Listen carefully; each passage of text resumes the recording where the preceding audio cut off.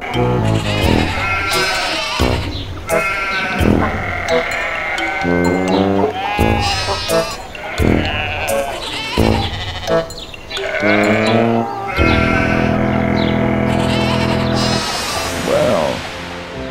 hello. We're glad you're here. We try to do this every month, and I think we get around to it every 4 or 5 months. We're going to try to do better, I promise. We haven't done it so long that Jerry Perry's, our brother, African-American, didn't show because we got some things mixed up. But you have great quality in the gentlemen who are here. My pastor's here, and he knows secrets on me, so I have to say nice things about him. Kevin Labby is the pastor of Willow Creek Presbyterian Church, and then Zach Van Dyke is the pastor of a megachurch, and that would be, he hates for me to say it, but they add 1,000 a week, and it's Summit Church where he's the pastor.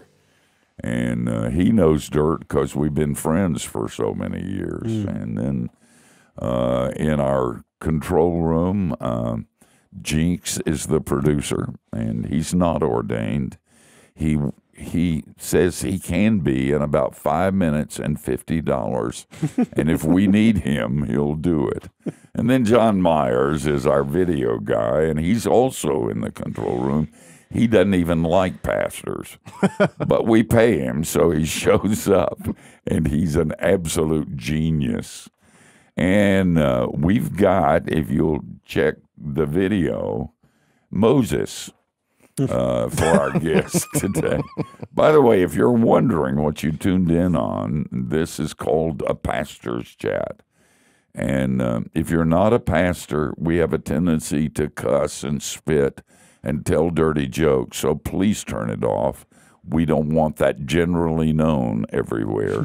And if you believe any of that, you'll believe anything. If you're not a pastor, you're welcome to sit in. You have a place at our table, but it's not for you, okay? This is for pastors, and we try to be helpful with it. David Wilson is our guest. And he's the director of the ministry we're going to talk about. And I bet a lot of you guys haven't heard about it. And it's a dynamite ministry. I knew David back in his seminary days. He used to take me to the airport.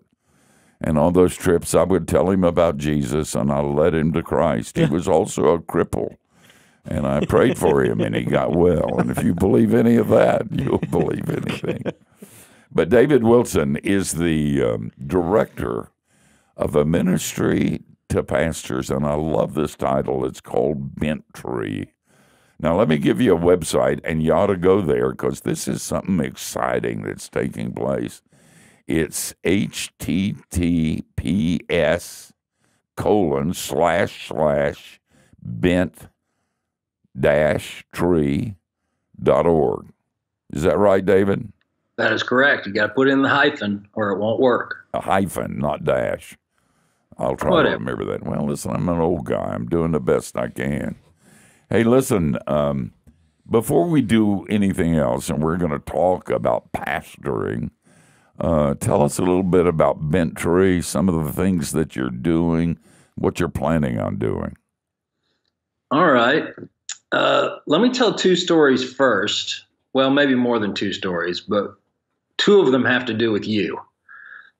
When I was a first-year seminary student, I had to do a week-long internship. And my old, what did Kent do?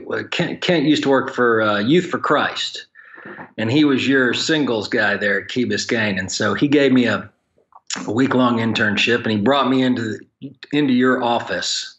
And you didn't know me from Adam, and you told me, or you asked me, you said, David, do you love people? Because if you don't, you need to sell paint or something like that. And I lied to you and told you that I loved people because I thought, man, I have done, this is my thing. I'm heading into the ministry and I know I don't love people, but if I say that, then I'm out of a job. I'm out of a career. So I just lied to you and have dealt with it ever So you're since. confessing. That's what you're doing right now. That's what I'm doing right now. That will come back. Well, wait. Bless you, my child. You're forgiven. Go ahead. Thank you. And that story will come back to fit into Bent Tree. The other story doesn't, but there was a guy, you said I used to pick you up at the airport. And there was a guy at our school that really wanted to pick you up, but Kent told me not to let him pick you up and that I should pick you up instead. And so the first time I picked you up, I pulled up in my little blue Mazda to the airport, and I saw you out there. I had a picture of who you were supposed to be. And you got in the car, and I said, well, there's two things I need you to know. One, you can smoke in my car. I'm okay with that. And two, there's another guy that wanted to pick you up because he thinks you're great, but I want you to know I think you suck. And you said, Wilson, we're going to get along just fine. And we have. All right. Tell us about, you got any more stories? That's enough, frankly. That's enough. We can close the prayer. This started, I used to be a campus minister with the PCA's campus ministry, RUF. And we used to get together a lot for training and for fellowship and accountability and things of that nature. And then when I became a real pastor, that stuff went away. And me and my friends were trying to get together and hold each other accountable and make sure that we stayed in the job one more year. And there were guys that were falling off like flies, either from sleeping with people that weren't their wives or not getting along with sessions or whatever it was. And we started something, and this was maybe 2006, 2005. We just started getting together, and that kind of grew into something else. And then eventually they said, hey, why don't you take it over? And so I just started having conferences for guys, pastors that were getting their butts kicked in the church, getting their butts kicked because of life, getting their butts kicked because of their own sin, and needed a place where they could minister to one another. My deal is if we got healthy pastors, we got healthy churches, we got a healthy society, or at least that's the premise I'm operating off of. And I feel like if I put enough guys in a room together or online together or in counseling sessions or coaching sessions, they've got enough stuff in their goodie bag to help one another out. That is so good. Are you guys safe? Oh, yes. We never record anything that takes place at our conferences, and our email listserv is invite only. Do you, can a pastor say anything? And I mean anything? Oh, yes, and they have. Let me tell you one more story. The reason, when I knew this was going to go from just being a small-time gig to a little bit bigger, it was about 5 or 6 years ago. And I asked this guy and his wife if I could tell the story, and they said I could. We were sitting around a table talking about the loneliness of the job. And he said, well, I got to tell you a story. I went to a church to take over a church, and it was a wreck. And so I started redoing everything. And we finally got the elders to agree to resign their eldership and to replant the church. They shut the doors down. They were going to, rename it, remarket it, open it back up in 6 months.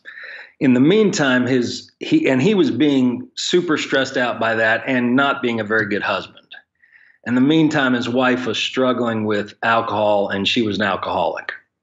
And one night he came home, and she's hammered, and he says, you can't do this anymore. And she's like, you need to go out and get me some booze. And he's like, no, I'm not going to do that. She goes over to the gun cabinet, grabs a shotgun, grabs a box of shells, and goes into the bathroom.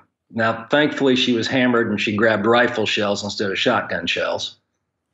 And she's trying to load the thing. He kicks the door down, and she's crying, and he says, that's it, you got to get help. And I mean, he's telling this to a group of I don't know, 40 or so minutes. Yeah. And we're all on the edge of our seats because it's, everybody's into Schadenfreude and we like to hear about everybody else's bad stuff. But then he says this. He says, you either get help or you get out. I'm kicking you out of the house. And they got little kids and whatnot. And she looks up at him and she says, you can't kick me out.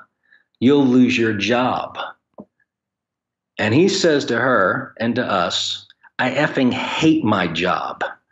At that point, I looked around the room and I saw everybody was nodding their heads. And I said, okay, this is something we need to do. So, yes, it's a safe place to talk. Oh, man, that is so good. I don't want this to be a whiners program where we just talk about where we all sit around and talk about what horrible jobs we have. You wouldn't be doing this if this weren't important, if the job weren't important, if the calling wasn't important, if the things a pastor got to see weren't incredible and amazing. I mean, this, except for the stuff we're going to talk about, is a high and holy calling, isn't it? It is. And we just had Richard Pratt do our October conference, and I told him to talk about both the privilege and the cost of callings. Because it's a place where you can come in and talk and say how bad it is, and guys will say yes, and they'll listen. And then after a while, relationships are built to where we can go, it is bad, but this is what you're called to do. You're called to be a preacher. You're called to be an evangelist. You're called to be a pastor and a husband and a father and a child and a brother and a friend. And you need to be reminded of that. So that's what we're trying to do. All right. Hey, by the way, I used to be a member at Willow Creek Presbyterian Church. Oh, no way. Wow. What year? Well, it didn't work. That would have been 89 through 92. That's when Pete was there. Wow, that's very early. That's great. I had a question for you. I think, if I had a friend invite me to a different event, and I'm just being completely honest, ministry jades you over time, get a little cynical. You envision sitting around a room with a bunch of people you don't know, sitting in a chair. How do you get guys to open up to that level? Obviously, you're doing something really well. I just am curious how you can take these guys from different environments, been through all sorts of different experiences that probably have made them cynical and hiding from self-protection. How do you get them drawn out like that? Well, part of it is, I know a lot of these guys. Okay. And we don't, with the exception of bringing in Richard, usually we do it in-house. We just have, my methodology is the first 4 guys that sign up for the conference, they're going to be the speakers. I love it. And so I tell them, hey, this is what I want you to talk about, and we'll pay for your airfare and your conference fee. We're not going to pay you anything, but that's what you get to do. And most of them agree to do that. And so they'll talk about what's going on in their lives. And then there's 3 or 4 other guys that will give testimonies, and they've just learned that, and they trust me and they trust the other guys that are around. And we've been able to bring guys into that and say, okay, since we already have a relationship and these guys are being open, now you see that you can be open too. And it isn't stuffy. And I try to keep it at somewhere around 30 to 50 guys, because otherwise it gets out of control. And there's plenty of time to hang out. I always tell the speakers, this isn't about you. You're just starting the conversation. The money talks will be around the fire and out in the lodge and all that stuff. Is it, you said by invitation only? But I mean, we have probably a number of pastors that are watching or listening right now. And what if they wanted to be a part of this? Can they not? Yes, they can. No, the conferences are not by invitation only. Conferences are wide open. Anybody that's got a pulse and a credit card will take. But the email listserv where guys can say anything they want, that's the invitation. Somebody's got to vouch for you. Because, there's always going to be some dude that wants to run off and say, guess what I heard? So if guys come to one of these things, what is the, I imagine, it is a lonely job at times. I mean, I know I feel the most lonely when I'm walking up to the pulpit. Like that is the most, yeah. And there's so many parts of the job where you do feel like, man, I could talk about this with some people, but they're going to think I'm complaining, or they're not going to get it, or, they're going to think, well, you only work on Sunday, so like, why are you complaining? There is a lot of loneliness about it. I imagine if you go to one of these conferences, though, and then you decide, I'm going to open up, and I start sharing all this stuff, and then you got to go home. Like, is there a follow-up with the guys that are part of this? That's where we feel like if guys come to the conference and they dig it, and then they want to be a part of the email listserv where, constantly stuff's going on. From the real anemic, hey, how do you particularize a church, or what's a good communion liturgy, to what do you do? A life is falling apart type stuff. And then we're trying to get funding for subsidized counseling for guys and subsidized coaching. Then you start having relationships. Then there are breakout sessions at our conference with 2 or 3 guys in each group, and they're praying for one another, and they're getting each other's info, and then they're starting to have friendships outside of what they've got in their hometown. It's what you would hope would be in a session in a presbytery, and we're hoping that that'll be the case at some point. Why does that not happen? Everybody who's watching or listening right now is probably in some kind of judicatory, some kind of connection, an Acts 28 connection, or a PCA presbytery, or an Episcopal diocese. And yet, what you're talking about and what's happening at Bentry isn't happening in those places. Why is that? Well, we don't trust each other. In our little weird world in the PCA, teaching elders think that ruling elders are somewhat helpful volunteers, and ruling elders think that teaching elders are a necessary evil because they don't want to preach on Sunday. And that's hyperbole, to be sure, but we don't trust each other. We don't tell each other our stories. We don't. And at some point, somebody's got to be willing to be burned. And Lord have mercy, I've been burned numerous times. But we just put on a face because that's what people expect. I mean, I don't know if you can see this or not. Hold on, let me get to my phone. Listen, we can't see it if you're not technologically advanced to pull it off. All right. Can you see that? Yeah. We can. All right, that's me and my lovely bride, correct? I hope so. Yeah. Might have some explaining to do. That picture was taken 5 months after Angie got diagnosed with breast cancer. Oh, man. So she's bald underneath the wig.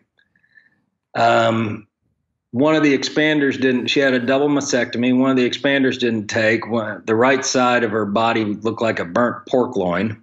So she had a yarn prosthesis stuffed in there. And we were going to the wedding of a person who had caused great distress to a child in my family. But in the picture, we look sexy and we got it together. Yeah. But in reality, we were just jacked up. Yeah. And that's just what it is. And at some point you have to tell people, I'm jacked up. This is what I really look like. Do you think pastors need to do that in their churches? And can they get the power to do that by doing it with you guys? Yeah, our hope is to grow this into having lay leaders come.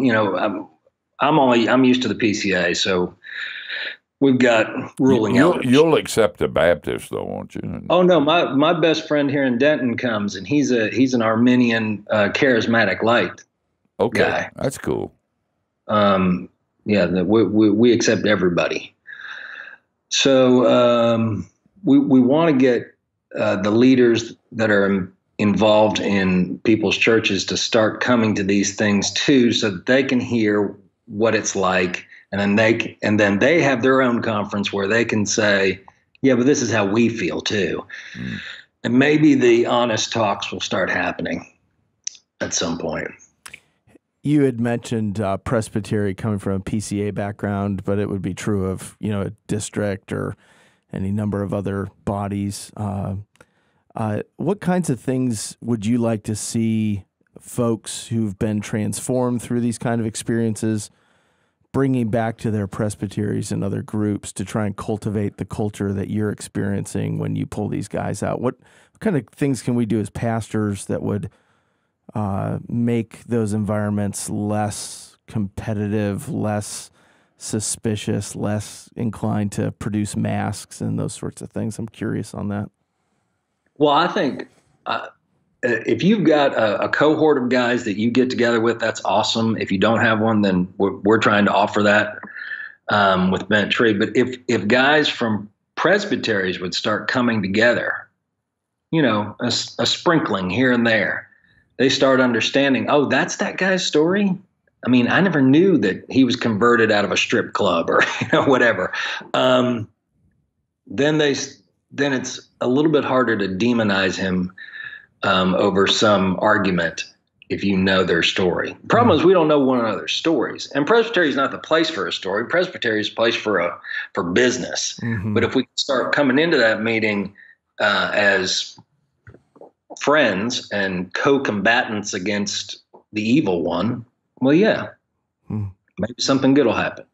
Yeah, and I mean, I think our congregations need that too, though. They need our story, and they need, they need to see the pastor as being like them. And I stepped into a church situation where the guy had fallen and had to resign before I came in, and I think that's the only reason that I'm still there 6 years later is because I walked into an environment where no one expected the pastor to be perfect anymore. I think the guy before me was very much elevated on a pedestal. Everyone loved him. He was a really good speaker, and it was a real shock to the system when he messed up. David, by the way, he committed suicide too. He did eventually. Yeah, a few months after I came on, he did. But like I said, that created an environment in my church, at least, where I felt a little bit safer to talk honestly about my own struggles. And I do think, pastors, we have to push that. I know there's a line that we probably shouldn't cross, but I think we have to be willing to do it from the pulpit, or it isn't going to get any better. Right. You agree with that? Yes, I agree with that. I think that there's always going to be a risk. Mm-hmm. And I can either be safe or I can be your friend. And I guess I'll just choose to be your friend regardless. Yeah. David, we're getting ready to land this plane, but all right. Can people write to you or somebody on the staff at Bent Tree? Yes. And get through? Would you give us some contact information? They can. If you're comfortable with doing that. Oh, that's fine. My email is RUF as in Frank, B as in boy, U as in umbrella, Z as in zebra. So that's roughbuzz@gmail.com. I like it. I mean, mine is so pedestrian. I'm going to go back in my office and change it. So, and they'll get an answer from you and not a staff person. I am the staff person. I'm everything. I get exhausted chasing me around my desk. David, you're a delight, and you always have been. Maybe we'll check in on you and see how this thing is going. You're doing something really, really important. And, yeah, if you got a bunch of rich people out there that want to send me millions of dollars, that would help too. Let's do a little bit of development. If you're listening and you think this is a good idea, if you are a lay person who works in a bank or a stockbroker, and you have a few extra bucks, I've known David for a long time, and he will not steal. He does other bad stuff, but he doesn't steal. So you can trust that every dime will be squeezed for the glory of God and the benefit of pastors. David, God bless you, man. Thanks for what you're doing. I appreciate y'all having me on here. Hey, bless you, brother. All right, man.